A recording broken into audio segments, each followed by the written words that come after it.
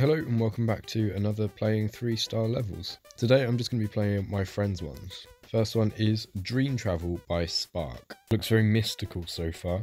I like the theming. This looks good. Some nice ideas. I like these blocks. Good way of optimizing blocks. Very consistent. Good level. Wave by Andrix GD. Blocks look really good. I like this a lot. Really nice colours. Very consistent. Very repetitive though. Well, this looks great.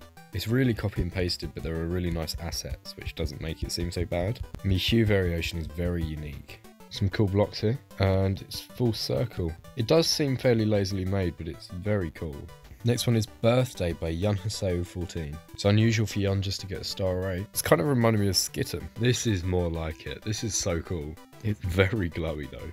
It's hard to see where you're going. This is exactly what I see from far away. Really good art. I like the colours as well. 10k by Azub. I like the colours. It's pretty solid so far. It's a bit of a dodgy transition. Some cool blocks here. I like the ideas. Oh, this is great. I love the atmosphere.